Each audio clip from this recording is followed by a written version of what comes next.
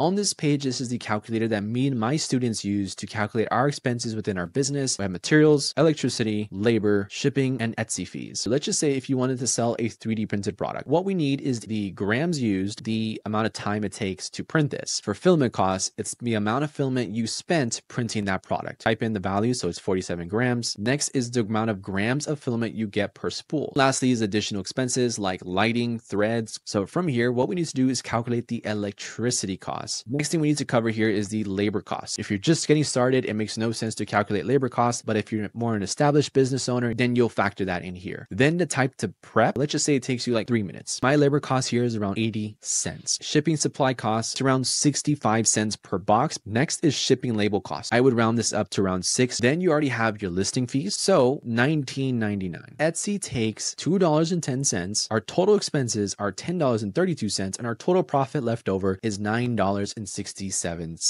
If you sell on your own store, you have a lot more leverage in terms of the customer data and as well as not spend as much in fees. You can see our profit here is $10.89, which is about more than $1 difference in profit that you get to keep. My point is that when you know how to calculate the expenses down to the cent, then you actually can start to know whether or not it's worth to print something and then to sell it online.